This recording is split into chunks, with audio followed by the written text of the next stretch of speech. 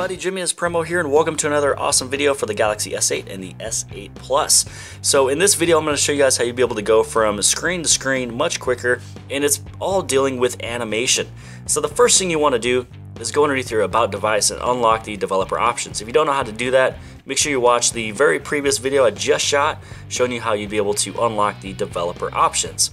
Once you go inside of developer options, this is where you can scroll down and you're going to see about 3 different options for the animation, the window, and transition scale. So this right here was usually turned on at the 1, and let me kind of show you guys what it does. So right now it's at 2, and you can kind of see how it came in a little slow. Let's do the 5x. So now you can see how slow it is going from the 5x. So on these devices, they're all set at 1x. So every single time you go from screen to screen to screen, there's always a small little animation. And so this is the very first thing that I do with my phone, is that I actually turn them off. So you go to transition, so you go to animator, you go to all 3 of those and you actually turn them off. And now you can see how fast it is that it's not doing a crazy animation just to get you to where you want to go.